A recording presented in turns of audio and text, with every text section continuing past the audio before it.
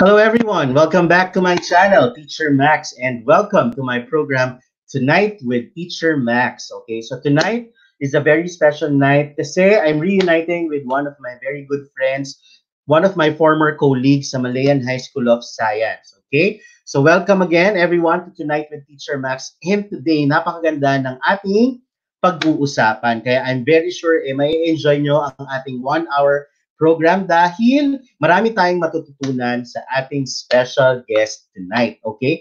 At kung maalala ninyo na nilagay ko nga sa ating teaser na ang topic natin for today ay paano maging malupet sa LEPT, okay? For those who do not know what LEPT is, it is the licensure exam for teachers. Ayan. So, kung ikaw ay magtitake ng LEPT at ikaw ay graduate ng college ng Bachelor of Science in Secondary Education, pati elementary education, para sa iyo ang programang ito.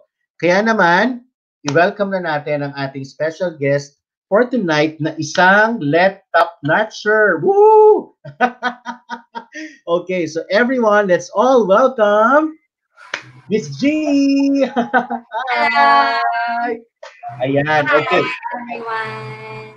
Ayan, so ang guest natin tonight ay si Miss G, na aking former colleague sa Malayan High School of Science. Doon kami nagkakilala.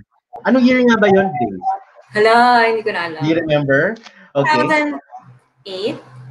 Yeah. I think around 2008. Tama. 2008, 2007. Kung kami nagkakilala ni Miss G, kaming dalawa ang English teachers sa Malayan. Yes. Yeah. Naalala mo pa anong grade level, anong year level yung tinuruan mo? Dalawang first year, tsaka second year. I see. Ayan. So, let's make a special shout out sa ating mga students. Ayan, na maaring manonood din today. So, meron lang tayo. Let's all welcome our guest tonight. Please say hi to them, Grace. So far, comment si Janine. Hi, Janine. Hello.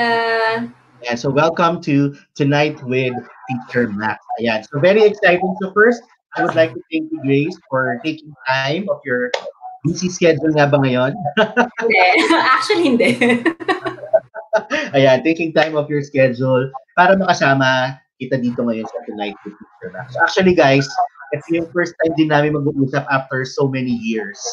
Kasi after na umalis sa Malayan High School of Science noon, tuloy-tuloy na rin. Medyo nawala rin ang communication, no? Kasi marami din teachers ang umalis. Just what they call this, unite na kami para sa programang ito. Okay? So, simulan na natin, Teacher Grace. Okay. So, you explain her Grace. Okay. Simulan na natin ang tanungan. Okay. Miss G.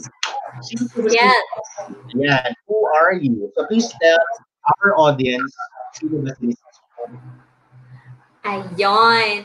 Hindi ko na sabihin yung buong pangalan ko, kasi baka i-ano nyo. Char.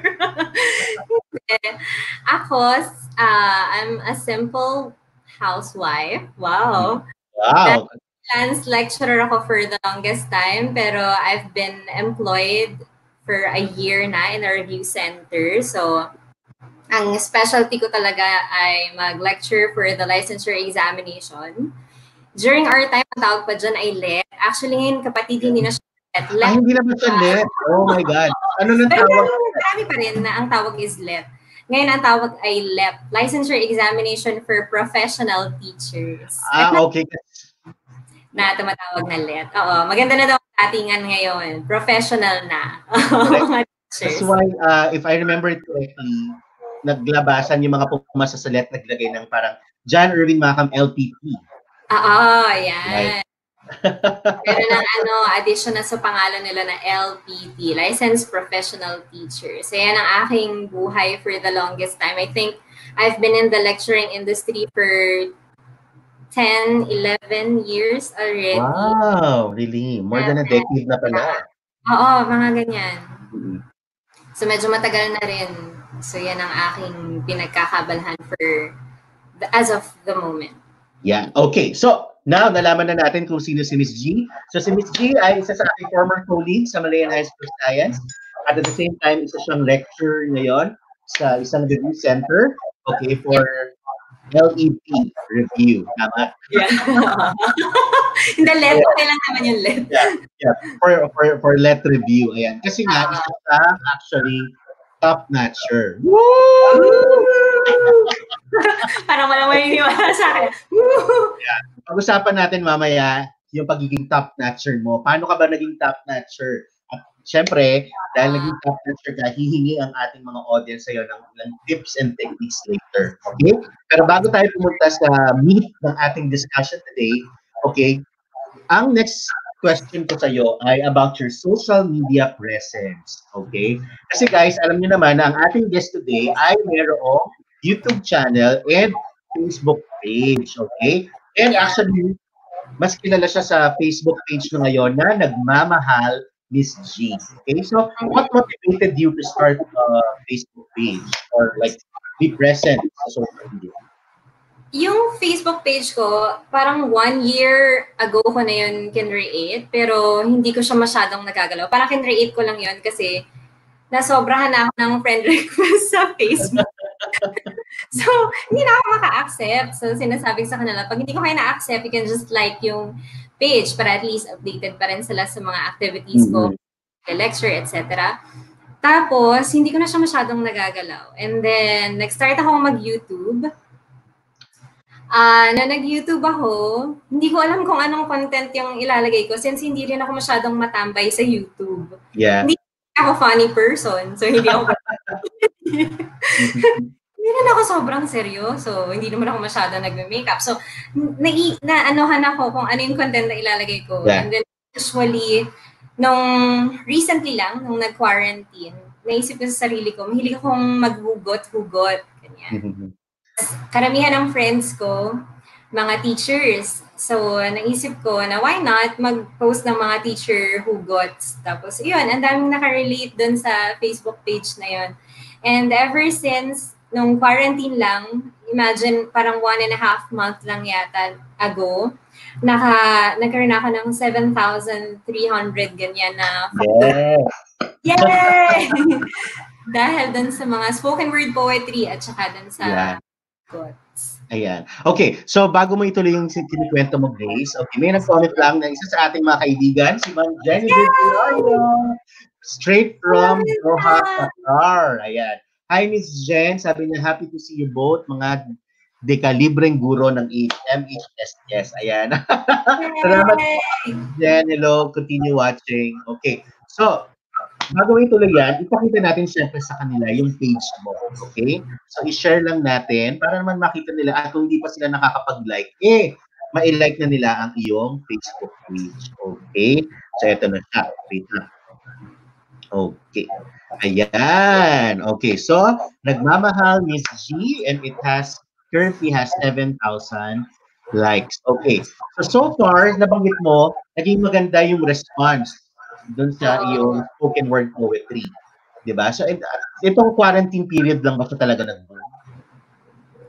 Hindi ako actually marunong mag-spoken word poetry. Tapos, tinry ko lang. My first spoken word poetry was yung guro. And then, nagulat lang ako na maraming shares, maraming nag-like, maraming nakarelate. So, na-encourage ako na gumawa ulit. Tapos, yun.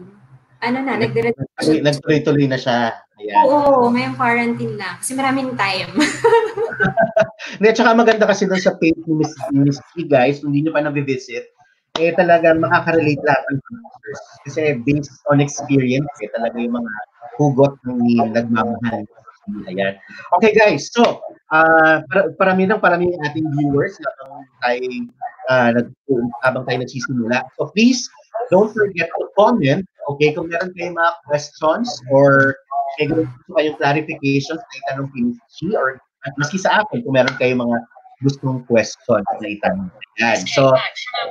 So welcome sa ating programa tonight with TEACHERMACS. Okay. So ngayon, Miss G, okay, ngayon na maganda ang inyong social media presence, okay? Wow. We're trying to take advantage of that to reach more people, okay? Kasi pareho tayong teachers, we want to help teachers pass the board exam or the licensure exam for professional teachers. Tama? Okay. Yes. So gusto natin malaman ngayon, how was your LET journey? Okay guys, nabanggit ko kanina na top notcher si Miss G. Grabe, ibang level. Ang unang tanong natin, Miss G, anong rank mo nung nilabas na ang result ng LET? I was blessed to have ranked 3rd sa licensure examination. Wow! Yeah. Ang galing. Bagay. Okay, so how was it? How did you learn about the result? And like, ano yung una mong naramdaman? Nalaman mo na, oh my God, top notcher ako. Nung time na yun na nirelease yung result, papunta ako sa seminar natin or workshop sa Makati. Tapos, naglalakad ako nun papunta sa MRT station. So, sa mga marunong mag-commute, pagbaba mo ng Pasay, medyo malayo-layo pa yung lalakarin mo, diba? So, baba ko ng bus. Kasi galing ako ng Cavite. Lakad ako. Tapos bilang may nag-text, yeah. Yung time na Nokia pa yung phone natin. Yan, mga pagkita ko dun sa sa message, galing siya sa advisor namin. Si Ma'am Orange, one of our advisors dun sa section namin sa PNU.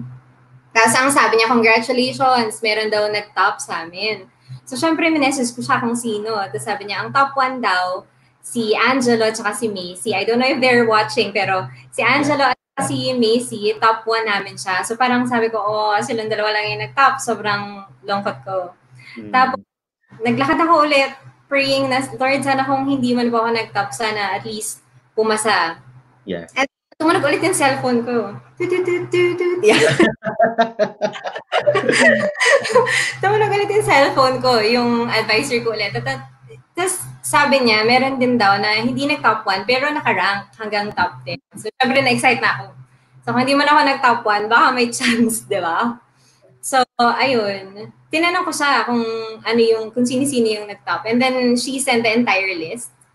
Tapos, nandun yung pangalan ko. Sobrang saya ko during that time. Imagine, highway yun . Yeah. Tapos, tinanong ko kung saan nakalathala ba? Yeah. Kung saan na-publish. So, sabi sa Manila Bulletin daw. So, I was hinarap ko kung saan yung merong Manila Bulletin na dyaryo. And then finally, I got hold of the copy ng Manila Bulletin. Sobrang saya ko lang.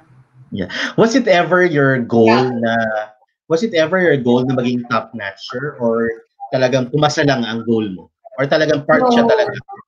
I really wanted to top the board exam. So,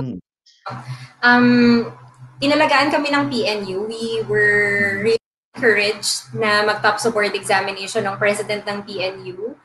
Tapos nagbigay siya ng cash incentive sa lahat ng mag-top sa board examination. So sa lahat kami, nung nag-take kami ng board exam, talagang kinareer namin. Hindi dahil sa cash. Yes, of course. Pero kinareer talaga namin kasi nga, sa PNU, yearly, merong recognition sa lahat ng sa board examination. Tapos parang nagbibiroan kami lagi ng mga kabarkada ko, kasama tayo dyan sa sunod. So talagang kinareer namin mag-top sa board. So meron kayong may patarpuling ba ang PNU para sa inyo? Oo! Pero ang dami namin nag-top that time. I think 20 plus kami na nag-top. So maliliit lang yung mga namin. Yung mga mukha niya. Hindi masyadong nakita. Yeah. So can you share with our katwitams, that's how I call pala my guests, okay? Can you share with our katwitams, paano lang nagsimula yung that journey mo para maging top notcher? So, did you go outside PNU ba for a review center or PNU lang yung review center mo? And then how was like the review? How was the review like? During that time, until ngayon naman, ang PNU meron silang tinatawag na in-house review.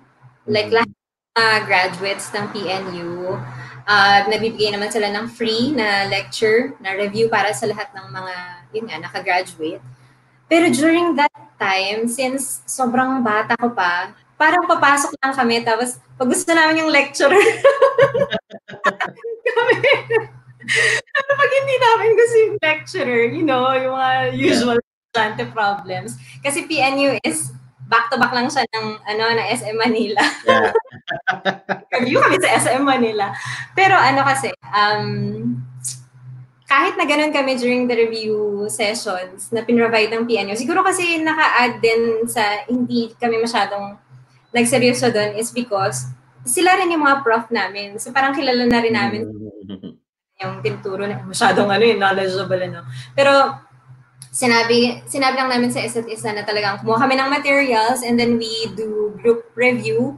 Tapos kami magbabarkada. Kami talaga yung nag-aral sa isa't isa, nag-Q&A kami. And maganda sa PNU, during that time, I think wala na ngayon, pero that time, nag-open sila ng tinatawag na Top the Test program. Tapos lahat ng mga cum laude, magna cum laude, parang wala yatang summa cum laude during that time, pero lahat potential mag-top sa board exam, for 1 week, hinaus nila kami sa isang resort sa Laguna. Tapos, talagang pinrovidean kami every day, every night ng mga reinforcement na lecture. Kaya siguro during that time, sobrang dami talagang nag-top sa board exam. Yeah. Not only that, of course, PNU talaga is the university. University ba siya? Or school. Yeah. University nga siya, PNU, come on. Okay, not only that, PNU, diba, specializes talaga sa education, pero siguro nasa school din yan, di ba, kung paano niya aalagaan yung mga correct. Para sa board exam. And napakaganda ng ginawa ng PNU sa inyo. Pero bago natin ituloy ang napaka-exciting na journey mo, meron tayong isang shout-out dito. Sabi ni Aya, is that Aya or Iya? Yeah. So, you can read it, please read it. Sabi niya, "Hi, Nay Gracie, watching you all the way from the UAE. Keep shining and inspiring. God bless," with a lot of emoticons. Yes. Alam mo ba na si Iya, siya yung top 2 namin sa batch namin. Oh, hi Iya! Congratulations! Ayan, so Iya... siya na lang i-interview mo. So Iya, feel free to comment lang, di ba? So syempre later mag-share si Grace. Kung meron kang gustong idagdag sa mga sinasabi ni Grace, feel free to comment at i-feature natin yung comment mo. So thank you, very international ang ating audience. Meron tayong from Qatar, meron tayong from UAE, I'm sure meron tayong from Philippines and Japan. Ayan, so worldwide ang ating programa tonight. Okay, so yeah. And then like, what do you call this? So in-house kayo ng PNU, di ba? Were you given like, so what do you call this? You were given extra materials that other reviewees were not given. Tama ba? Ay, parang you're making it sound unfair. Hindi naman. I mean, what do you call this? I mean, not necessarily, I mean, PNU students, di ba? Kasi di ba, if ever ba, pili lang kayo sa PNU? Oo. Pero parang itong materials na to, meron kaming isang head coach, si Professor Shirley Equipado, who is already my boss right now sa review center. Siya yung boss ko ngayon. Tapos, madami siyang, dahil meron siyang review center, marami rin siyang resources. So, I don't know, hindi ko maalala kung may review center na siya during that time. Pero, ang dami ring na-provide talaga sa amin ng mga questions. Tapos, siya yung nag-rationalize every night. So, ang key talaga is not just puro lecture, but Q&A. So more practice din talaga no? Yes. Yeah, I see. Okay, so napakaganda ng LET journey ni Miss G. At ang nakuha ko dito is that parang in order for you not only to pass LET, but to really ace it and be a top notcher, you have to prepare for it. So actually, mga katitams, bago tayo nag-broadcast ng live, I was telling Grace na na-realize ko noon, hindi ko sineryoso yung pag-review, okay, during the, in preparation for LEPT. Kaya naman di rin ako nag-top notcher. Wow, pero ang taas pa rin ang rating. Pero what we call is wala rin sa goal ko ang maging top notcher during that time. Gusto ko lang pumasa. Pero ngayon na-realize ko na parang mas maganda rin pala na meron kang goals na siniset para sa sarili mo, not only to pass. Kasi 'di ba, parang iba kasi yung meron kang ini-aim, 'di ba? You're pushing yourself to the limit. True. Okay, so ngayon guys, marami tayong matututunan mula kay Miss G dahil bibigyan niya tayo ng ilang mga tips and techniques, okay, on how to really do well sa licensure exam for teachers. Pero syempre, disclaimer lang na it doesn't mean na automatic na papasa na kayo, because it's still new, diba? So, there are so many available resources, pero magandang makakuha tayo ng direct from a top notcher from LEPT. Okay? So, ilalabas ko lang ang Miss G, okay? Miss G, ready ka na ba for your presentation? Wow, grabe. Okay. Parang thesis defense. Okay. Ayan. So, tinawag ko lang siyang gold. Nung in-invite ako ni Sir Max, ni Teacher Max, kung ano yung share ko na technique, sabi ko, hindi ko ma-share lahat kasi of course, I am working in a review center. So, technical ako. Sabi ko lang, I'll just give a few tips na usually ko naman na binibigay sa lahat ng mga gustong mag-enroll dun sa review center, even during the marketing phase of the review. So this is called gold. Sinummarize ko lang kasi medyo mahaba to eh. Yeah. So gold. So letter G. Okay. Should I go to the next slide? Yes. Okay. It's go for the gold. So kagaya Max, na-happyawan niya na actually naisip ko.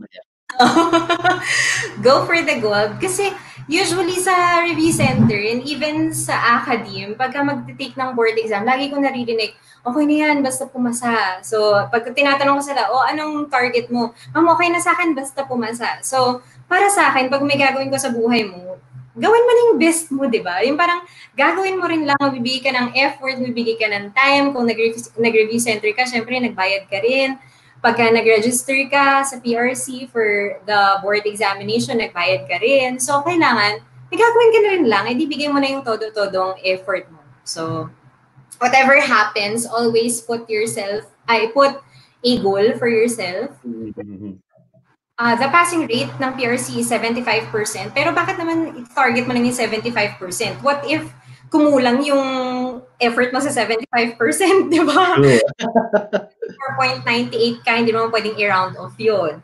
So, kailangan ng targetin mo yung pinakamataas. Yung iba sinasabi sa akin, masyado kasing perfectionist. Pero ako, niwala ko, even though you cannot be perfect, still you need to aim for excellence. Para at least, di ba, kung hindi ka man makakuha ng perfect score, sumabit ka man ng konting-konti, mataas pa rin yung makukuha mo na rating. So I always say, kung ano yung effort mo, kung ano yung goal mo or yung target mo, yung effort na ibibigay mo for that thing would be equated dun sa tinarget mo. So taasan na natin yung ating level of objective for the board examination. So I say, go for the goal talaga pagka kumuha ng board exam. Yeah, and at talagang, at saka yung sinasabi mong go for the gold, hindi lang naman siya nag-a-apply when taking board exams but in general, sa buhay, di ba? Sa lahat talagang, minsan we have to even like take risks in trying to achieve this, trying to achieve this goals that we have set for ourselves. Okay, so, kaya naman, di ba, si Miss Binga, di ba, she told us earlier that it was really her goal to be a top-notcher. And look at what happened to her, di ba? Because of that, diba? Talagang she was able to get gold. Pero ano ba siya? Third, so bronze. Bronze. Okay. Pero, diba? Hindi man ako naka-gold. Naka-bronze ako. diba? Oh, si Miss Iya, diba siya ang silver, tama ba? Oo, may silver medalist eh. Yeah, okay, diba? So, yeah, I have to agree with Miss Gino that we really have like to set our limits high. Diba? Ayan, sobrang ganda. Okay. Correct. Ayun. So, usually, the other people would settle for yung mediocre lang na basta okay lang yung rating. But no, kasi kapag mataas yung rating mo, meron siya, halimbawa, gusto mong pumasok sa public school sa Philippines. Ranking ka, merong range dun na, at saka merong corresponding score or point sa ranking mo kapag mataas yung rating mo sa board exam. So, hindi ko lang alam yung specific range, pero still, kung mataas yung rating mo, mas tataas syempre yung point mo. Therefore, mas mapaprioritize ka kapag nagpa-rank. Magiging mataas ka dun sa ranking mo. Okay. Yes. So, maganda pala talagang i-target na mataas ang iyong performance. Maganda ang performance mo sa board exam. Correct. At saka syempre, factor yun for your future employment. Like, for example, ako, my experience was, doon sa isang school, di ko na sabihin yung school, but you know, school which was my first employment, by the way. Then sa school, kasukan ko, ang mga kalaban ko doon, high school kasi siya. Pero ako, my bachelor's degree was elementary education. ang mga kalaban pero yung mga kasabay ko, nung nag-interview, demonstration, ganyan, mga magagandang universities, and they're all secondary education graduate. Elementary education. So, minsan iniisip ko, naging factor din siguro na merong nakalagay talaga dun sa curriculum vitae ko that I was a top-notcher sa board examination. So, tinitingnan din siguro ng employers, and because that would be an evidence of kung gaano ka nagpursige as a professional teacher. So, I suggest you really go for the gold para sa future mo at saka sa future din ng family mo. True, kasi hindi naman hindi ka naman magiging top-notch ng easy-easy lang. Yes. It means you've done something for it, right? Kaya, so congratulations, congratulations. At sa ating mga kapitan, when you take the board exam at kahit anong laban sa buhay, okay, always try to go for the goal. Correct. Okay. Should we go to the next part? Okay. Yan, observe discipline. Ito talaga, kahit nag-review center ka man o nag-self-review ka, sobrang essential ng discipline sa journey mo towards becoming a top-notcher in the board exam or a licensed professional teacher, and then afterward, sobrang malaking factor yung disiplina mo sa sarili mo. So I would really suggest that you build a schedule kung your review. Like for example, we have different areas sa board examination. We have the professional education, we have general education, and then kapag secondary teacher ka or high school teacher ka, meron ka rin na majorship or yung special. So, ang hati niyan, pagka elementary edu ka, yung professional education is 60%, general education is only 40%. So, therefore, I suggest that you focus more on professional education. Diba? Yes. So, yung mga secondary teachers, ang hati niya is, Gen Ed is only 20%, and then your professional education would be 40%, and then yung majorship mo ay 40%. So, I would suggest na give more time sa Prof Ed at saka dun sa majorship mo. So, depende sa'yo kung saan ka nahihirapan, no? So, I would really suggest that you grab yung questions, mag-print ka, wag kayo yung online lang ha, yung mas para sa akin, mas okay yung printed out. Tapos, yung sarili mo. Kasi 'di ba ang board examination is under time pressure ka. So hindi lang siya basta kung alam mo pero kung gaano ka rin kabilis mag-isip, gaano ka rin mag-analyze. So I suggest that you really observe discipline. So usually sinasabi ko, wag kang mag-aaral sa kama. Kasi parang alam ko na kung bakit. Diba? Yung kama, parang meron siyang magnet na unti-unti, diba nakaupo ka lang, tapos maya-maya nagsislide ka na.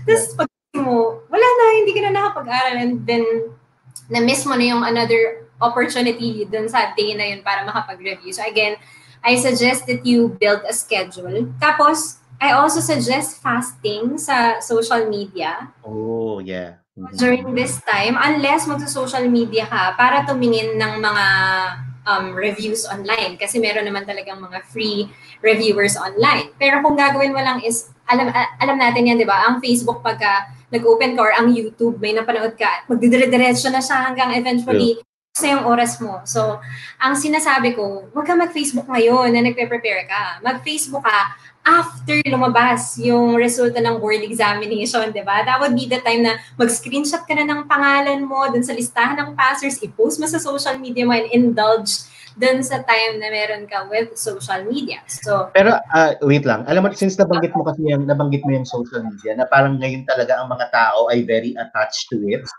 Hindi katulad nung panahon natin. Yes, Friendster pa yun. Yung Friendster pa, di ba? Pero actually, nung time natin, hindi pa tayo ganun ka-hook sa social media di ba? So siguro yung ibang temptation yung mga kinakalaban natin. Pero I have to agree with you na nowadays, iba ang temptation ng social media. Na parang there are people who feel incomplete without checking Facebook, Instagram, or whatever. Sorry, Gracie, pero bago ka ulit mag-continue, meron tayong isa pong nag-comment. Gusto nila mag-shoutout sa'yo. Hi to our Yay! Lee. Proud kami sa'yo. They are from? That's their business. They are good friends from our church. Really? Hello. Ayan, from Bay. Is that Bay or Bae?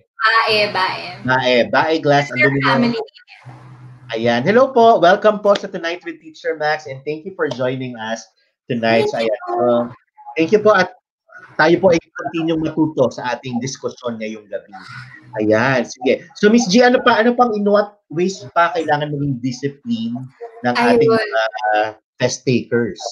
So as I was saying, again, the LET capitalizes on speed, accuracy, and then of course your concentration. So para sa akin, you print dahil bawat subject area, you have 150 items to answer sa actual board exam.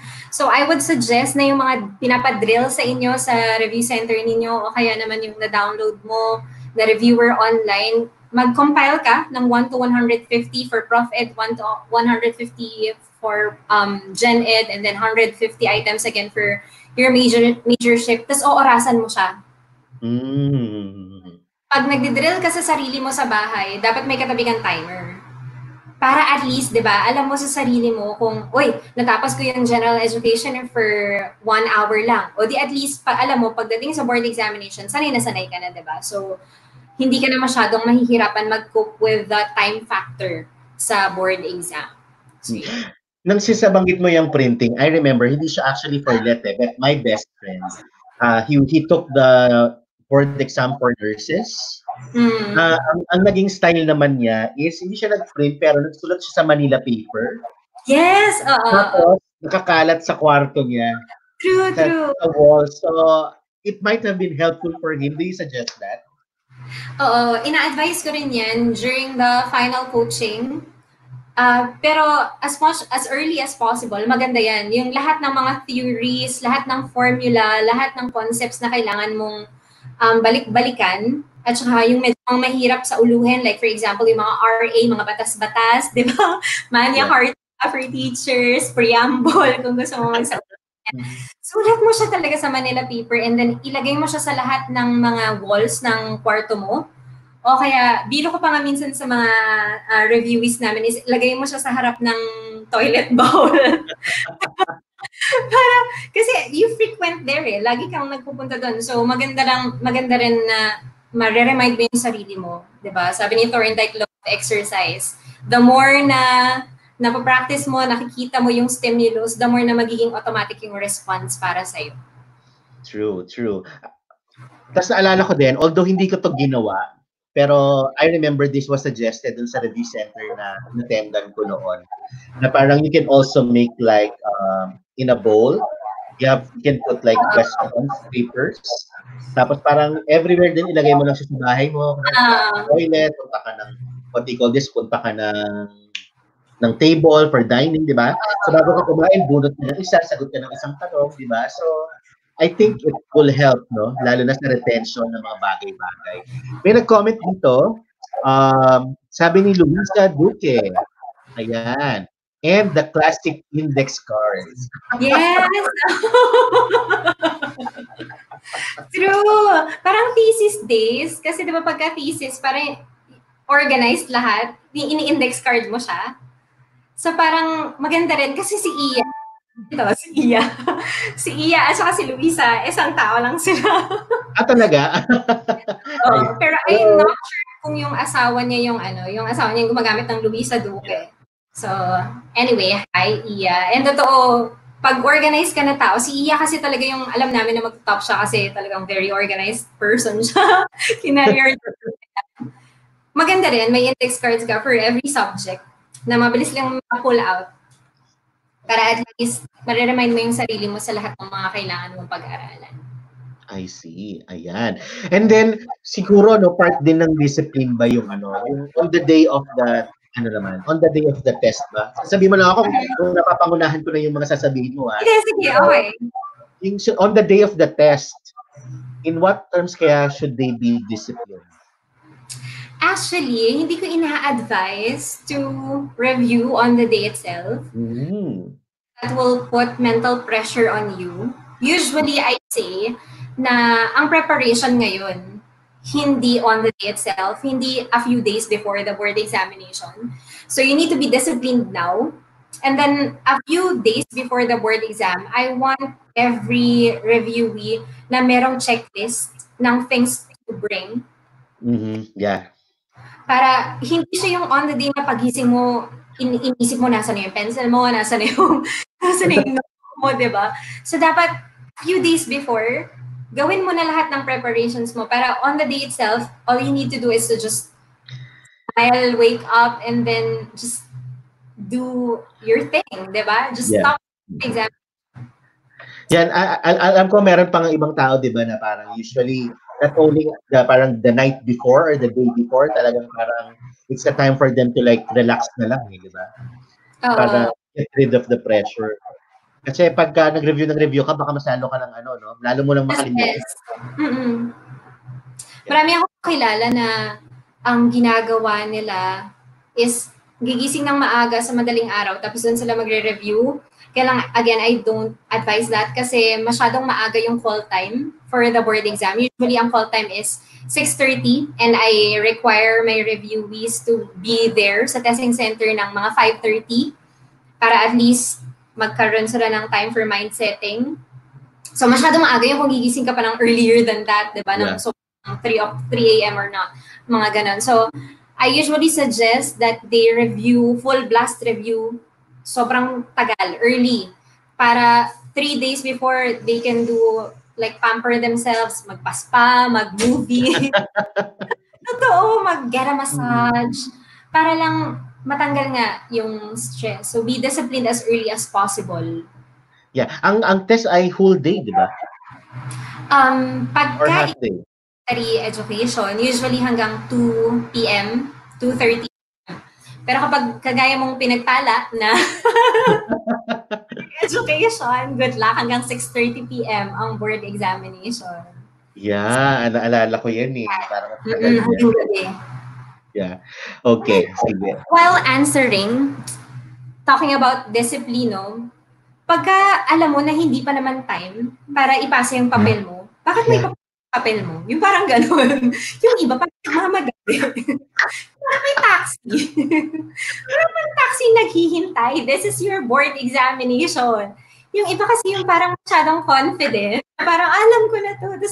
Or yung iba naman, masyadong tamad. Parang ayoko ng hirap nito. Tapos nagpasa agad na papel. O parang natatawa ka, ikaw ba to? Actually, tinatamaan ako dun sa sinasabi mo. Ayoko ng ganyan. Kasi this is a one-time event. I mean, the result of the board exam could actually define your future. So, bakit mo mamadaliin? So actually, I remember, kaya ako natatawa, Grace. Kasi di ba, I told you earlier, I told everyone earlier na hindi nga ako nag-prepare talaga, na parang easy-easy lang. So basta parang gusto ko nga lang pumasa. So during the day of the board exam, so I answered lahat ng alam ko. Tapos yung mga hindi ko na alam, ayan, nag-process of elimination, blah, blah, blah. Pero alam mo yun, ako yung tipo kasi na parang mainipin ako. So, na parang mas lalong kinakabahan ako na nakikita ko yung papel at alam kong hindi ako siya nasasagutan. So, actually, ako yung nauuna lagi magpasa. So, I just remember, pero hindi ako nagpapasa para magpasikat kasi talagang feeling ko hindi ko na kaya and parang mas matutorture ko lang yung sarili ko na nasa akin yung test paper. Kasi akala nung lahat na ang galing-galing ko. Kasi parang, siguro, tapos na siya, parang gano'n. Tapos parang, after nga, during the break pa, may lumalapit pa sa akin na, uy, tatandaan ko yung pangalan mo kasi baka ikaw yung top notcher. Hindi nila alam, hindi ko lang talaga alam yung mga sagot. Ayan. So, ayan. Pero I have to agree with you, no, na we have to at least make use wisely. Maximize your time. Yeah, maximize our time and make use of it. During my time, na I can still recall, na during my time, sobrang gusto ko talaga mag-top ng board exam. I really counted ilan yung mga items na sigurado ko. Gusto ko talagang ma-feel na this is it. Ilan yung sigurado ko sa Gen Ed, ilan yung sigurado ko sa Prof Ed kasi nga elementary education ako so wala akong major ship. Pero binilang ko, tapos yung mga hindi ako sigurado, tinitigan ko talaga siya. And I really wanted to make sure na yung mga hindi ko sigurado, mas mataas pa rin yung probability na tatama ako. Yung parang, career ko talaga, wala, karirerang tao talaga ako ever since. Mahilig akong mga-career ng mga bagay. I really want the best out of everything. So, tingnan ko talaga. Tapos, naalala ko, because binilang ko ilan yung items na sigurado ko. The time na pinasa ko yung papel ko, hinintay ko talaga na sinabi ng proctor na time is up bago ko binigay yung papel. Tapos nung binigay ko yung papel, paglabas ko nakangiti ako and I was really telling myself, mag-tap ako. Yabang ko, di ba? I was really telling myself na hindi ko magtatap ako kasi parang alam ko yung mga sinagot ko eh. Tapos right after that, ng board examination, I remember na chinek ko talaga kung nakatama ako dun sa mga nakita ko na tanong. And okay naman, binless naman ng Lord. I think kasi, di ba, God blesses the works of our hands. So if God knows naman na nag-effort ka, di ba, bibigay niya naman sa'yo, di ba? Yeah, and I think that's part of being disciplined. Being disciplined doesn't stop after taking the test. Correct. Diba? Kasi tingin mo, ginawa mo talaga, you try to check pa, diba? You try to make sure na you got things correctly. Kasi hindi mo, diba, yung parang ginawa ko na pagkatapos ko sumagot, parang pinagdasal ko na lang. so hindi po dapat ganun mga ka-tweetams, ha? So dapat ang discipline natin ay simula hanggang dulo, hanggang dumating ang resulta. Yes. Afterward, pag teacher ka na. Lagi ko sinasabi, yung ugali mo habang nagre-review ka, yun din yung magiging ugali mo sa board exam. Totoo ba to sa'yo? Parang totoo ata sa akin. Kasi parang yung nag-review center, eto talking sa perspective ng review center, no? Yung iba kasi, mag-enroll sa review center. Tapos, after magbayad ng enrollment, ng review fee, what they would just do is absent, late ng late, tapos kukuhanin lang yung material. They wouldn't be attending the live lecture. And believe me or not, marami talaga din sa mga ganitong estudyante, they really did not go through, they really failed sa examination. It's because, again, pag nagbayad ka sa review center, it's not like paying the PRC na eto yung pera ko, kunin mo, tapos ipasa mo sa board exam. It's not like that. Whether mag-review center ka or mag-self-review ka, of course, mas maganda mag-review center ka. What matters talaga is yung ugali mo. Yung discipline mo rin talaga sa pag-review. Yeah, at if I remember it correctly, usually after you, so kasi di ba, I remember, I worked already during sa first work ko nung hindi pa ako let passer. Pero once you become a let passer, merong tataas yung sweldo mo. Yes, so that's how important it is. It's very important to really be disciplined. Kasi kung hindi na... Even sa mga tutorials. Ayan. Diba? Kasi if not, you will fail talaga no? Okay, excited na ako. Ano kaya ang letter L? Okay?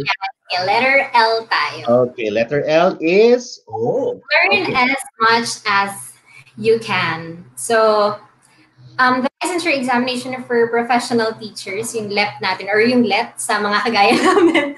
Yung LEPT is, of course, a test of preparedness. How prepared are you in taking the board examination? Diba? Take ka naman yun. Pag may exam, syempre, mag-aaral ka. Right? So, yung iba kasi, nag-prepare sila, pero hindi nila min-maximize yung lahat ng resources na meron sila.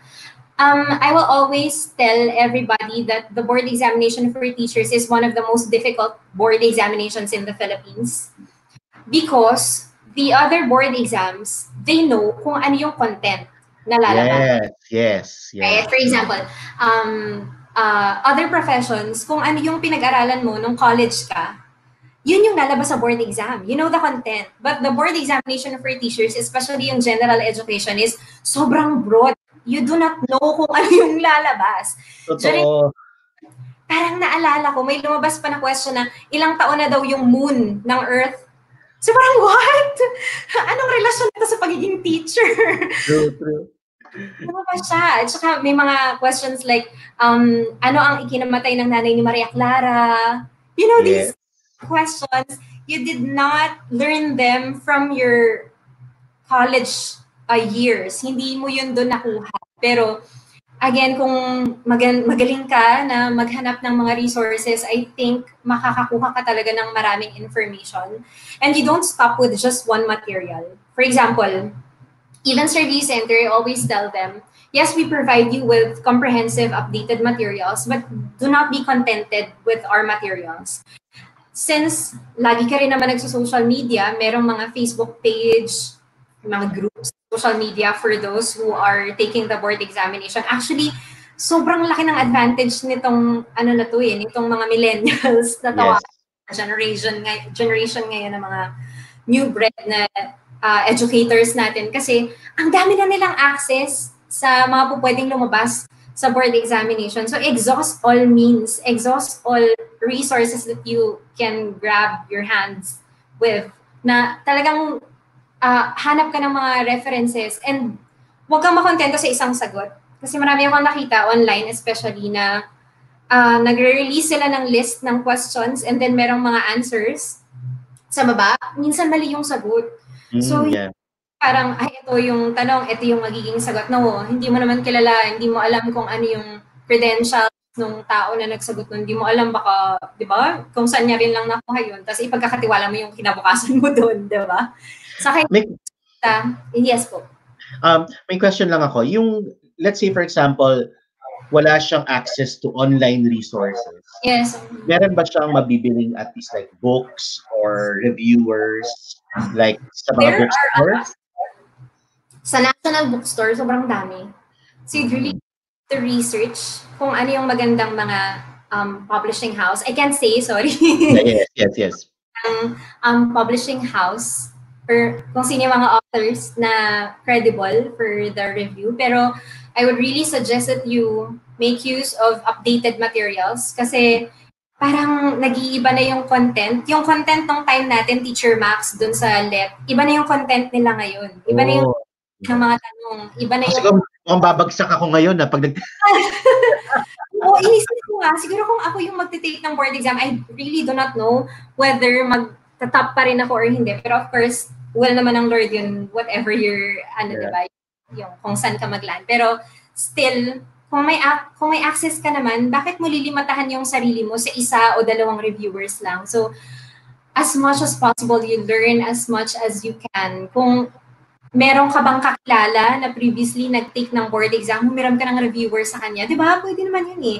Kasi it's very possible na yung lumabas during their time, lumabas din during your time. At least, di ba, parang pag nakita mo yung question na yun, sigurado ka na makakatama ka kasi lumabas yun during the time na nag-take ng board examination yung colleague mo o yung kaibigan mo, kapatid mo, etc. So, access as many resources as you can. Yun. Learn as much as you can. Ano ang advantage? Yeah. Ano ang advantage of going to a review center? Kasi nabanggit nga natin na there are so many available resources online or even like print, di ba? So parang pagka gano'n na parang titipirin ko na lang yung pera ko dahil I don't really even have the... Because I remember I paid 4,000 pesos noon sa review center. I remember. Hindi ko alam kung magkano na ngayon. Pwede ba natin malaman kung magkano na ngayon? Saan nagre-range? Alright. I'll just give the... Usually, mas mababa yung review fee ng elementary education because, of course, you'd have to pay for the majorship sessions. Yeah. Sa elementary education, usually that would range from 5,000 to 10,000. And then sa ilang sessions na yan? We have 12 live lectures kasi 12 yung subject areas for Gen Ed and Prof Ed. Tapos we usually give majorship sessions. Depende yun sa review center kung ilang majorship sessions yung gusto nilang ibigay. And aside from those, we also have what we call mock board examination. Yeah. And they would be shading actual Scantron sheets. Yung kung ano yung natin sa board exam. Para at least, kasi di ba yung kaba ng iba, it's not just, alam ko ba, kundi yung mababasa kaya ng machine yung shade. Hindi ka pa nagkakaroon ng anxiety before. Kasi isa yun sa pinag-isipan ko during that time. So we have mock board and wherein isa-simulate talaga yung actual board exam na naka-attire talaga sila and may timer, etc. And then aside from those, we also have the what we call final coaching. Ito yung pag sinabing final coaching, pagandahan lahat ng mga review center. Yung parang, parang competition. Yes, yes. Sanipin, gano'n. Kasi pride din ng review center pag marami siyang na-produce ng top judgers. O kaya 100% ang kanyang passing rate, no? Yes, oo. When we say final coaching, eto, ilalabas na ng mga review center yung mga natatago nilang bala. Meaning yung mga nakuha nila ng mga items, mga na-compile nila na pwedeng lumabas sa actual board examination. So, in total, usually so 12 plus, siguro mga nasa 20 sessions, around 20 sessions, you'll be paying for 20 sessions. Pero, should I answer na? Yung kung yes. ng self-review and review center. So, pag self-review, that's okay, of course. Maganda naman yun kasi lalo na kung wala kang budget to pay sa review center. But, malaki yung edge pag nag-review center ka. One is, if you're not a very disciplined person, mapipilitan kang talaga because you paid for the review session. Sayang, di ba, pag ka umattend. Kasi pag nag-self-review ka lang, ang tendency, dahil wala kang binigay, di ba gano'n naman sa buhay? Wow, hugot to Kaya nagmamahal mo si Oo, di ba ganun sa buhay? Pagka wala kang ibinigay na sakripisyo, hindi mo siya maa-appreciate, hindi mo pahahalagahan yung bagay na yun. But because sa review center, dahil nagbigay ka ng something, kakaririn mo siya. And yun yung one. If you're not very disciplined, madidisiplina ka sa loob ng review center because meron siyang time frame. May mga days na allotted for different subject areas. So number one, mapipilitan ka to discipline yourself. Number two, they provide updated materials. Of course, ikaw as a private person, you don't have as much access to the different LEPT materials. The review centers, they have a pool of researchers for that. So, meron silang mga nag-gather na materials. Meron silang tinatawag na test bank. So, yes, nandyan lahat ng mga previously lumabas na mga tanong and usually ito rin naman yung lumalabas sa mga board exams kung hindi nagpalit yung ating board.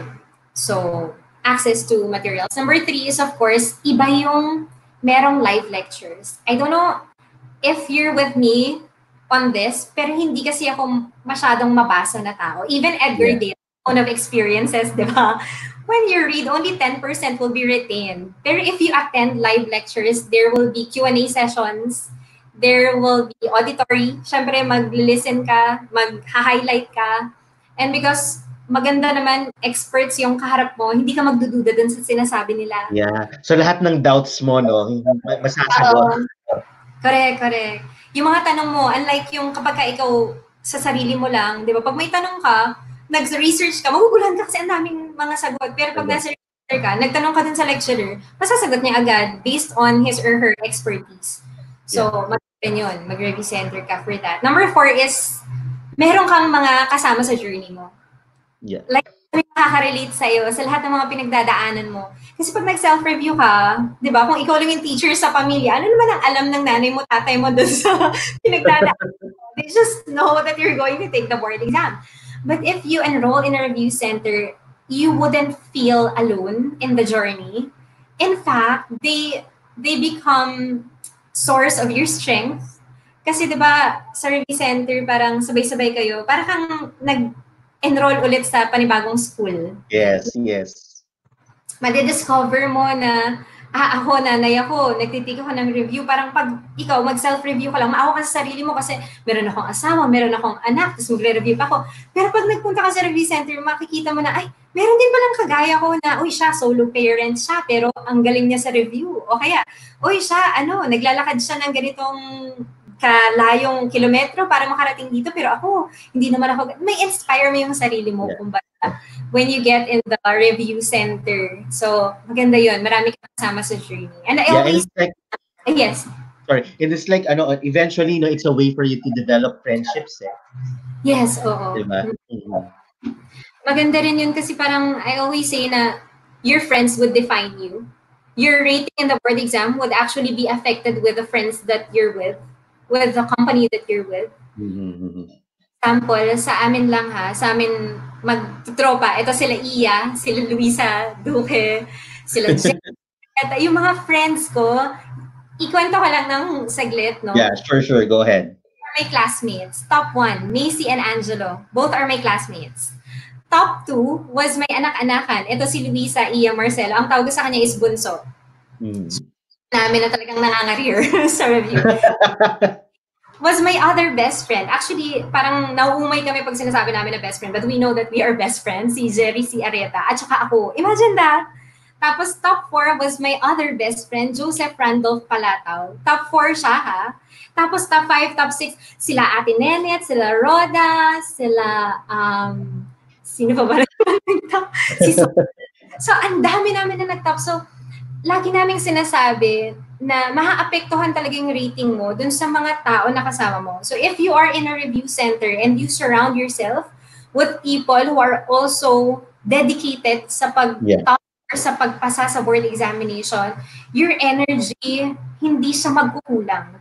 Tsaka pero palaging may mag-check sa'yo, naaral mo na ba to? Yeah. Di ba kasi dun sa mag-isa ka lang?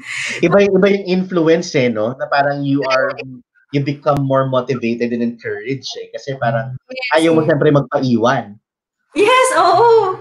May mga competition pa yan sila na malalaman namin na parang, halimbawa nagpa-drill kami, tapos, ilan ikaw, ano nakuha mo? Tapos makikita mo rin na, halimbawa, meron kasi mga nagre-review na medyo matagal na silang graduate.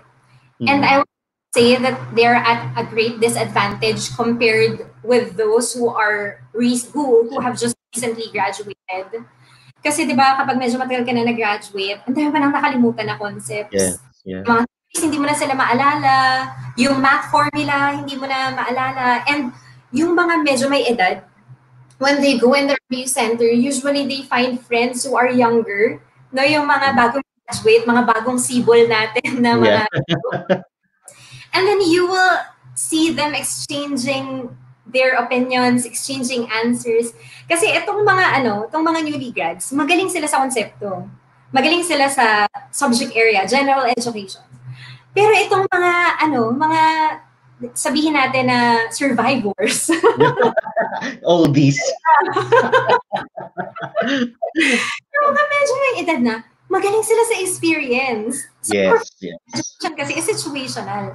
So you can see them talaga na nagbabatuhan ng tanong sa isa't isa, and then they're sharing kung ano yung sa tingin nila na tamang sagot. And hindi mo yung makukuha kapag nag-self-review ka. Yeah. So, yun, in a center. Yeah, ang ganda ng fusion ng old and new. Kasi talagang parang both ways merong tulong na naibibigay sa isa't isa. True. Okay, ngayon punta na tayo sa letter D. Okay, excited na ako. Ano kaya ang letter D? Okay. Yan. Do your best and God will do the rest. O, di ba pinag-isip?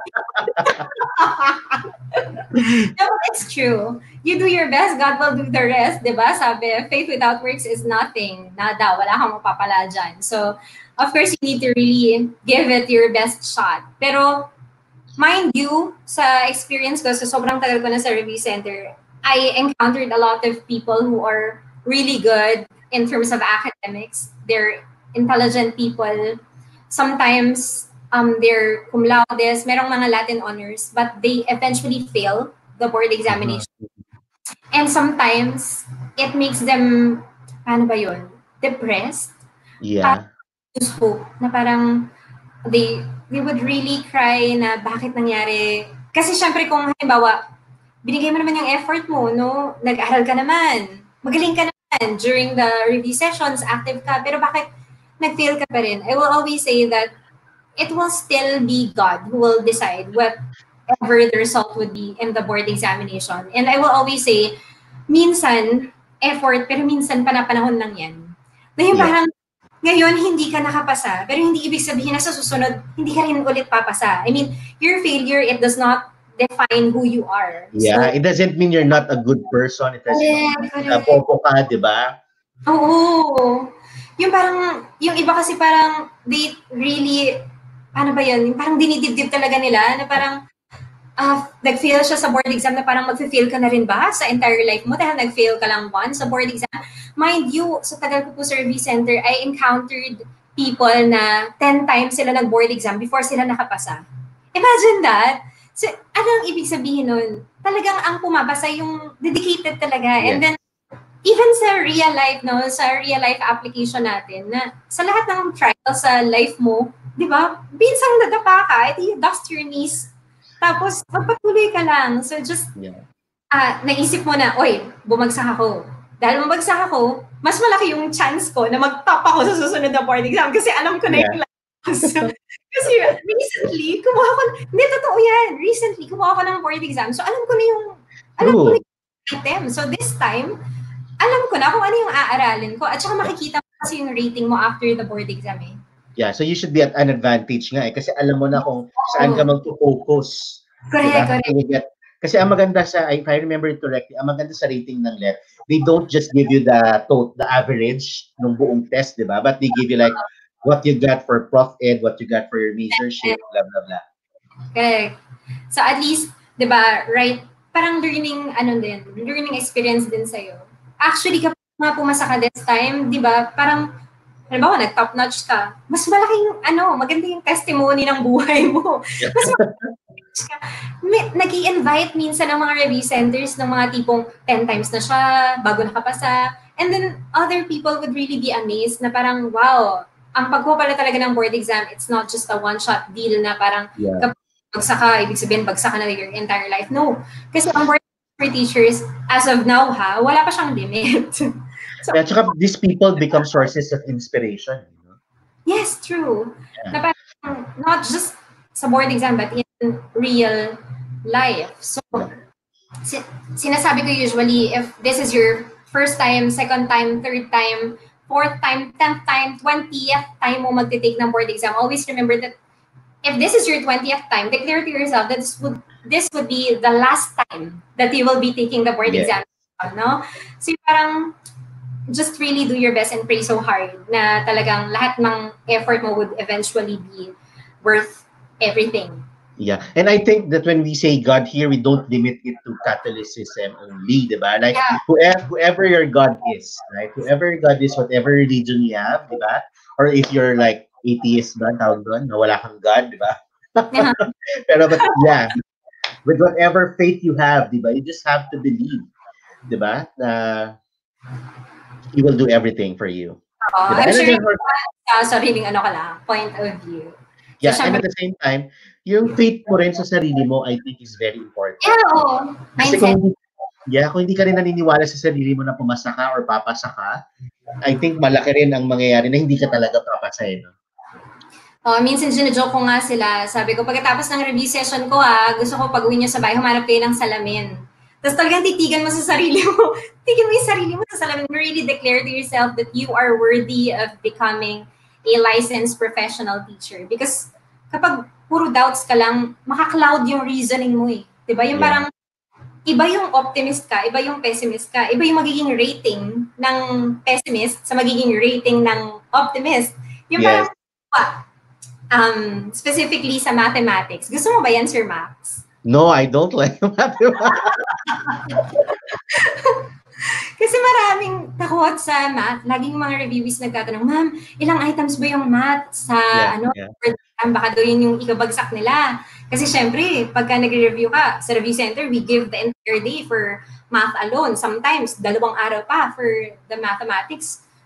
Pag nakita mo parang, ay, ba't parang hindi ko to alam, parang hindi ko to kaya, parang sa board exam, hindi ko kayang gawin to. I always say na ang math and any subject, hindi siya sinusukuan. Kasi ang maganda nga sa mathematics, eksakto siya. So parang, gawin mo yung best mo hanggang hindi mo nakikita na yung sagot mo ay wala dun sa choices. Paikot-ikutin mo yung item, di ba? I-add mo, i-subtract mo, i-multiply mo lahat ng formula na alam mo. Ibigay mo siya dyan kasi nga, eventually, makukuha mo rin yung tamang sagot. Di ba? Yeah. Effort lang. Yeah. Okay, so mga ka-tweetums, baka meron kayong mga gustong itanong kay Miss Grace, kay Miss G, about test-taking techniques, okay? Ito na yung oras sa inyo para i-comment ito. Para naman, di ba, i-entertain natin yung mga questions ninyo. Yes. Pero bago sila, unahin ko na, meron akong sariling tanong. Wow, okay. Scared. Okay, kasi di ba ang alam naman natin na usually ang board exam ay multiple choice, di ba? Yes, Yeah, na kanina nabanggit ko yung process of elimination. Yes, so, can you give more idea sa ating mga viewers, what do we mean by process of elimination? Tsaka parang, ano ba talaga yun? Kasi for example, hindi ko talaga alam yung sagot. I really have no idea sa question. I really have no idea sa mga sagot. So, what could be a tip that you could give me na, syempre hindi ko naman siya, dapat hindi i-leave it blank, di ba? So, parang is there, ano ba, meron bang tinuturo ang mga review center na parang the right way of guessing? Actually, yeah, sa review center, iba-iba depende rin sa nagbibigay ng tips, no? Pero these are my personal techniques sa pagsasagot ng multiple choice item type of test. Because yung iba, minamaliit nila yung multiple choice kasi daw at least pwede ka makachamba. Yeah. But I say that, and even sa education, di ba, sinasabi natin, multiple choice item types of examination are one of the most difficult. Yes, agree. Alam mo na yung sagot, but because there are other options na parang ito rin yung sagot, nalilito ka pa. So yung binanggit mo kanina na power of elimination is a very good technique in terms of getting the correct answer or analyzing the items in the board examination. So how do we eliminate? Usually, sa board exam, we only have 4 choices, A, B, C, and D. Pero lately, may lumabas na E, but I say that yung E kasi is yung parang none of the above. None of options. I usually say na for me, personally, I wouldn't go with E because it is a board examination after all. Bakit ka naman magbibigay ng tanong na wala namang sagot? No? So, para sa akin, you go with the best possible option. So how can you go with the best possible option? If you have A, B, C, and D as your options, nalilito ka is because maraming pagpipilian. So how do you eliminate yung ating mga options? First is you look at the stimulus material. So when we say, technical, no? Yeah. When we say stimulus material, usually kasi kapag problem about or problem or item that deals with analysis, parang silang binibigay na yung statement ba? Yung sentence na declarative sentence. And then after that, merong STEM. Yun yung pinaka-question. So I usually tell them na kailangan magbilog kayo ng mga clues, yung keywords na tinatawag natin. So bilogan mo yung keywords, tapos balikan mo yung stimulus material, yung STEM rather. Ano yung hinihingi dun sa STEM? Tapos A, B, C, D, nakita mo, yung A parang wala na siyang kinalaman. Hindi naman siya sinabi sa stimulus material. So, i-X mo na siya. By the way, hindi mo siya i-X dun sa answer sheet. Yes. Technical ka. I-X mo siya dun sa iyong test items, dun sa test book, rather. Yung kung nasan yung mga tanong. Huwag sa answer sheet. Hindi dun sa... I-X mo siya dun sa test booklet mo. So, tanggal na siya. So, you're down to 3. Nakita mo, yung letter B, parang, hindi rin siya yung tamang sagot. So, i-X mo siya. You're down to 2. Diba? Mas mabilis mag-isip ng tamang sagot kapag dalawa lang yung pagpipilian mo. So that's called process of elimination. Even in real life, kapag maraming nanliligaw sa'yo, nalilito ka kasi ano mong options. Para tong 50-50 pala ng Who Wants to be a Millionaire. Kailangan na pagka hindi siya, ba't mo pa siya i-entertain? Nakakagulo lang siya sa isip mo. Just the same, sa board exam, sa 4 na yan, kung may dalawa na hindi naman talaga siya. Ba't mo pa siya i-entertain? Tanggalin mo na siya para maging clear yung iyong thoughts. Hindi mo alam. Yan ang malaki. Sa ba? Sa board exam ba may true or false? Actually, dahil 4 yung options, this could be true. Tapos meron lang silang magkaiba na dahilan kung bakit true yung statement. Meron pa rin ba dyan yung parang may 4 statements na parang tapos ang choices mo, A and B are true or only B is true, ganyan. Yes, meron pa rin ganyan. So usually anong tips ang pwede mong ibigay sa mga pagdating naman sa true or false? Yung i-ano ko na dun sa yung may mga Roman numerals, kumbaga yung parang 1, yung usually yung A, B, C, D, tapos yung option A mo is 1 only, yan. 1 only, tapos 2 only, 1, 2, 3. Kausapin mo yung sarili mo. You may look crazy. But you try to talk to yourself, discuss with yourself. This is called metacognition, by the way. Ano naman to? Very technical na yung metacognition, but make sure that you play the role of a devil's advocate wherein you ask yourself, bakit hindi ito? Actually, ang sinasabi ko sa kanila, don't ask yourself, bakit ito? Kasi fixed mindset na yun eh. Parang sinasabi mo na sa sarili mo, ito yung tamang sagot. Hindi. Dapat ang itanong mo sa sarili mo is, bakit hindi ito? Para matanggal. Bakit hindi ito? Tanggalin mo siya. Tapos nakita mo dun sa 1, 2, 3, ay yung 1, parang imposible ito eh. Tanggalin mo siya para at least makikita mo kung alin talaga yung magiging correct answer. Tama ba na hindi ko maalala kung saan ko to nabasa before, pero usually pag yung statement ay naglalaman ng more specific na details, mas malaki yung possibility na siya ay isang true na statement over a sentence na medyo vague medyo general yung meaning. Meron bang ganun? That would only apply if they are equally plausible options. Hindi na kasi kagaya, like before na sa atin, yung prof, it is very obvious yung answers. Yes, no, yes. Not anymore. Ngayon, sobrang possible na 2 or 3 options ay plausible. So, apply yung sinasabi po ni Teacher Max, yung sinasabi nyo, na you choose the more specific one. For example, sinabi doon sa isa yung classical conditioning, for example. Ito, kunyari lang ko, classical conditioning. Pero dito nakalagay, ang nakalagay, Ivan Pavlov's theory on classical conditioning that involve, syempre, doon ka na sa mas specific because both are possible. Doon lang ka po pwede mag-apply. I see. Ito medyo nakakatuwang question, pero pumasok talaga to sa isip ko na di ba ang required na pencil na gagamitin ay number 2 ba? Number 2. So pagka talaga bang gumamit ka ng ibang number, hindi siya babasahin ng machine or meron ka na bang na-encounter na ganung Wala pa naman so far kasi parang bakit mo yun gagawin?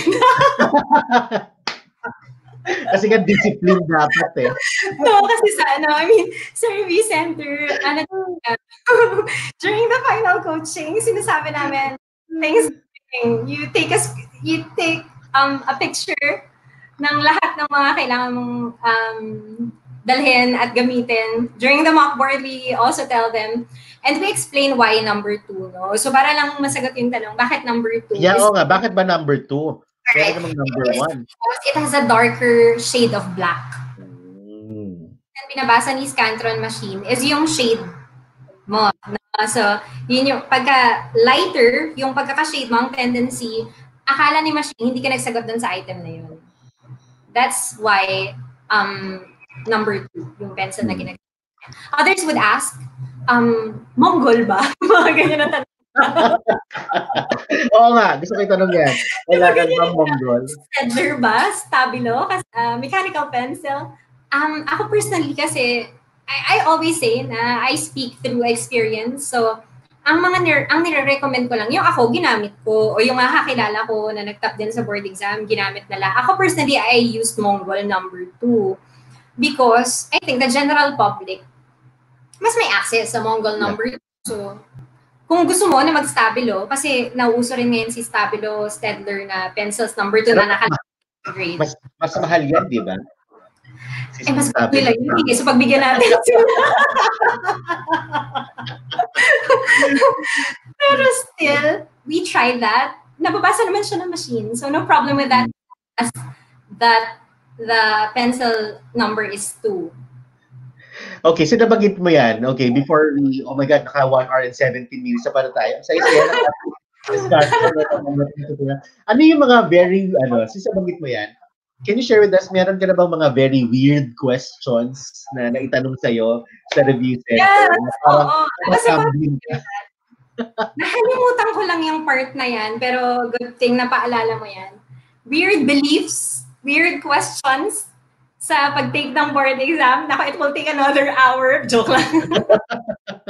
Pero weird beliefs muna tayo, ha? Pero ang namin, as in, Luzon, Visayas, Mindanao, they have this different beliefs sa pag-take ng board examination. By the way, yung mga nag-take sa Luzon, They have beliefs sa Mindanao. They also have theirs. We respect all of those. Pero share ko lang konti. First time ko nag-review sa board examination. I think this was in Cagayan de Oro. May lumapit sa akin na teacher. Tapos sabi niya sa akin, "Ma'am, pwede po ba magpatasa ng pencil? To have her pencil sharpen." Sabi ko, bakit? Isip-isip ko, of course, out of courtesy, kinuha ka naman si pencil. Pero isip-isip ko, grabe naman si ma'am. Ang tamad naman ito.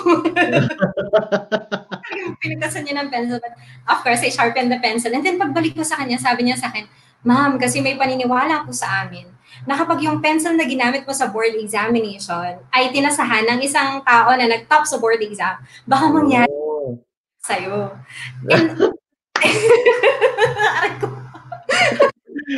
And sense na sinishare ko yung kwento na yan. Usually sa final coaching, I get parang boxes of Mongo. And then I told them, sana meron kayong mechanical na sharpener. Pero yan, one belief. Another belief would be... wait, question. Did you ever know kung pumasa ba siya? Or did she report to you? Marami nag-message sa akin na nagtasa ako ng pencil and then they would tell me, "Ma'am, ako yung nagpatasa ng pencil sa'yo. Nakapasa na po ako," ganyan. And I was like, ilan kayong nagpatasa ng pencil sa'yo? I actually can't remember you anymore, pero please pumasa ka. And I really told her or him how proud I am. Pero lagi kong sinasabi, okay, huwag mo sasabihin na pumasa ka dahil sa nagtasa ako ng pencil. Magalit si Lord.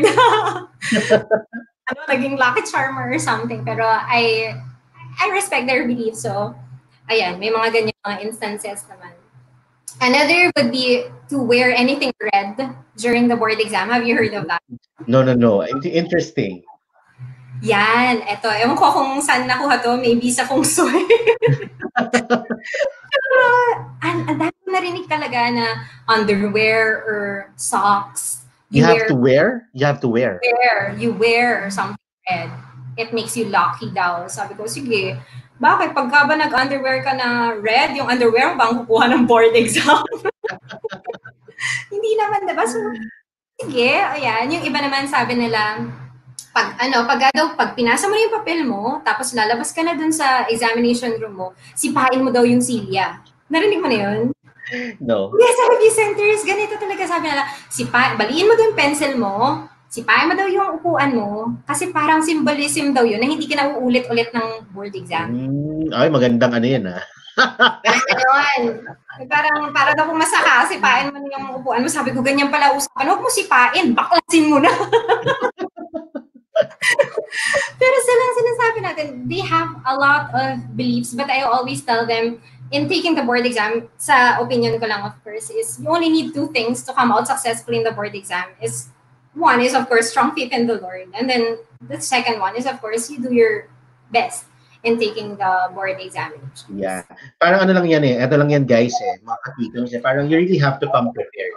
You don't go in a battle na wala kang dala-dalang bala. Yes. Diba? So, ganun lang yan. Okay. So, maraming salamat, Miss G. Sobrang dami namin natutunan. I-review lang natin ulit ang gold. Okay? So, G is? Go for the gold. Yes. O is? Observe discipline. Parang teacher talaga eh. L is? Learn as much as you can. And D? D is do your best and God will do the rest. Yes. Ayan. So, sana mga tukatwitams ay marami kayong natutunan today. Okay. So, syempre, gusto rin natin i-share sa kanila, Grace, okay, ito. Ayan. Ang smart, how do you say it? Smart kaayo. Smart kaayo, yeah. When we say kaayo, it means sobra. Okay, so what is smart kaayo? Please promote. This is the official YouTube channel of Smart and Super Gems. So this is their this is our official, sorry naman. This is our official YouTube channel. So if they want drills, so far we have a completed drill for English na merong questions and answers. You can visit that. Wow. Yes, para ma-practice mo rin yung sarili mo. You kindly subscribe to Smart Capital Online. Ayan. Thank you. I also have a YouTube channel Yes. Yeah. Please promote your YouTube channel, and of course, we Um, will. Yes. Go ahead. Mas active ako sa Facebook, sorry po. Pero I also have a YouTube channel. I also plan to make it more active habang naka-quarantine pa. Well, I'm not yet too busy with lecture. So, kindly subscribe to Nagmamahal Miss G. Yun din, Yes. Miss G sa YouTube, and then Nagmamahal Miss G rin sa Facebook. Facebook. If you have time, that's yung mga channels ko or yung page ko, nakafocus siya sa hugots for teachers, spoken poetry, a few comedy acts na ikitikita ko, pero natutuwa naman sila. Pero like, follow, and subscribe. Ayan, okay. So thank you very much, Miss Thank G. you Ang so dami namin much. natutunan. And sobrang nag-enjoy ako kasi ang tagal din natin hindi talaga nakapag-usap, no? At ang ganda, very educational pa ang ating reunion. Wow. Yeah. And maraming salamat sa ating mga kapitams na nag-attend today, lalo na sa iyong mga friends na nanonood. And at the Eh, same time, sa ating mga colleagues din na katulad ni Ma'am Hilario. Okay? So, any final words for your followers? Huwag silang magsawa. Joke lang. No, thank you so much for the opportunity to really hear me out. Ay, hindi ko talaga inasahan na I'd have so many followers. I don't really consider myself as an influencer. I'm just sharing siguro yung mga usual din na experience ng ating mga kaguruan. So, kaya siguro nakarelate sila. But thank you so much. And thank you also, Sir Max, Teacher Max, for inviting me. Parang Yes. sabi ko, napanood ko yung ibang mga live niya. Sabi, uy, parang hindi ako karapat dapat. But Yeah. thank you so much. The best for your YouTube channel. Yeah, I really learned a lot today. That's why I really thank you. Okay, so mga kapitams, mag-say goodbye na muna tayo kay Miss G at maraming salamat sa oras na binigay na sa atin today. Thank you very much, Miss G. Thanks! Bye-bye. Okay, wag ka munang aalis ha. Okay, yes. Okay. So mga katwitams, maraming salamat ulit sa panonood ng Tonight with Teacher Max. Okay, so kung hindi ka pa nakapag-like, share, at subscribe sa aking channel, please don't forget to like, share, and subscribe. And let me just share ang The Travel Guru Incorporated. Alam ko, quarantine time pa ngayon. Pero right after the quarantine, at may plans na kayo mag-travel, this is a travel agency that could really help you. They really have affordable rates. Kaya naman pag kami gusto nyo pumunta somewhere else domestically or internationally, please visit the Travel Guru Incorporated at meron silang YouTube channel and please subscribe to their channel. Ayan. So muli, maraming salamat mga katwitams. I hope nag-enjoy kayo at natuto sa Tonight with Teacher Max. And I hope to see you sa susunod nating programa kung saan hindi pa natutuloy yung ating interview with the frontliners. Medyo nagkakaproblema lang sa schedule. Pero matutuloy at matutuloy din yan. So muli, maraming salamat. And just like what I always say, okay, teka lang, meron pang humabol na comment. Okay, nandiyan si Mr. Jerry Areta. Hi, Sir Jerry. Kaibigan ata ni Ms. Grace. So hello, thank you very much for joining us today. So just like what I always say, please continue to stay healthy and safe and enjoy life and live life to the max. See you in the next vlog and in the next Tonight with Teacher Max.